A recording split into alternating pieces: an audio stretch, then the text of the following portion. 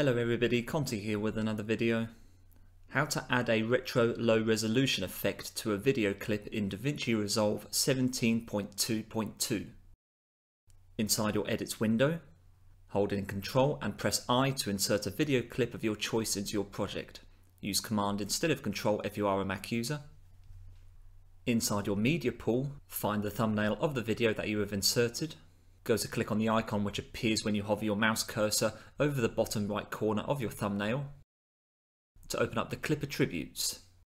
As we can see with these properties, the resolution of my chosen video is 4096 by 2160, whilst the frame rate is 25. These two values will help us determine the pixelation and stop motion effects that we will add later on in this tutorial. Select your thumbnail and drag your video clip to your edits timeline. Go to Effects Library. Underneath Toolbox, select Open Effects and go to find Mosaic Blur underneath Resolve FX Blur. Click and drag one of these filters to the video clip edits on your timeline. Select the video edit. Go to Inspector, select Effects to find the Mosaic Blur properties. The higher the pixel frequency, the smaller the pixels will appear on screen. In this particular project, to make certain details stand out more slightly, I will increase pixel frequency to 140 so that the video doesn't appear too blocky. Ensure that smooth strength remains at 0 so that no blur effect is added to the edges of your pixels. Return to your Open Effects menu. You can use the search box at the top to find the stop motion filter. Click and drag this to the relevant video clip on your timeline. With the video clip selected, under Inspector again and Effects, double click on the stop motion label to open up the properties for this filter. To enhance the retro performance of your video clip, we will have certain frames of the clip frozen for a certain period of time as the video plays. To apply a stop motion effect similar to that which you can see in this particular tutorial, it is recommended that you have roughly 5 frozen frames per second. As we previously identified the frame rate of this chosen video in this project as 25, the frame repeat value underneath advanced options will be kept at 5. This will ensure that a still which is shown will then overlap 4 subsequent frames in the video clip to show for a total of 5 frames. Select the Color tab. If you already have other video clips in your project, ensure that the clip that you wish to add a retro low-res effect to is selected underneath the video preview. Ensure that the color wheels option is selected so that you see the primaries panel below. To sharpen the video and make minor reductions to blur in your video, increase mid-detail to 100. Contrast can be incremented to 2000 to add a posterized effect, as this reduces the color shade variation in your video clip. But to maintain various details of the video clip in this particular project, I will only increase this value to 1.500. You may wish to set a lower value for this particular variable if you feel that content in your video clip becomes too dark.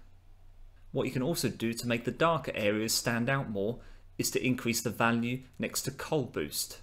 Here in this example, I will increase this to 10. To add a minor color boost effect. Outlines in shadowy areas should then become more obvious.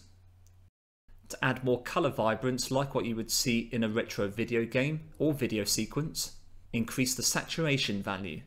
In this particular example here, I will increase this to 80.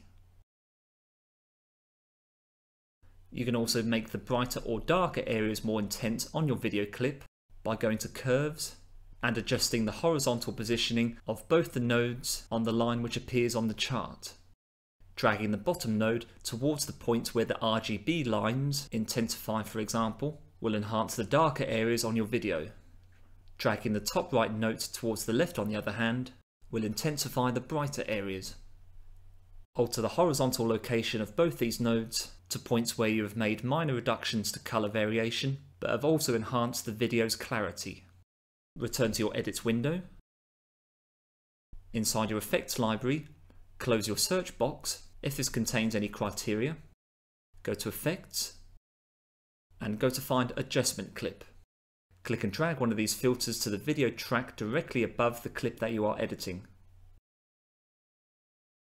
Using the selection mode tool again, which you can also do by pressing A, ensure that the length of the adjustment clip is the same as that as your chosen video clip for this project, with start and end points both being the same.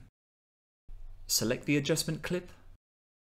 Now return to Open Effects in your effects library and go to search for Scan Lines.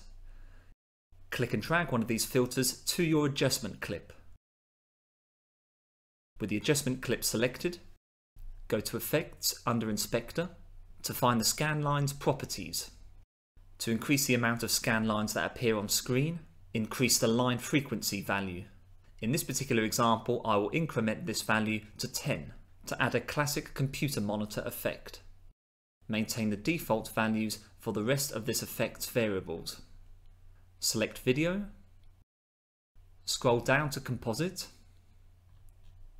When rendering your retro low-res video, the scan lines that appear on your final video clip may appear too strong compared to those that you can see in the preview window in DaVinci Resolve, such as in the example shown.